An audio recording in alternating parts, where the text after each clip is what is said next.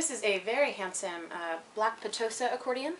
It's got 3 reeds in the treble, low and 2 middle, and this one is very special because it actually is a 3-reed double tone chamber. So it has a tone chamber in the bassoon reed and in one of the clarinet reeds as well, which is pretty rare. And then it has 4 reeds in the bass.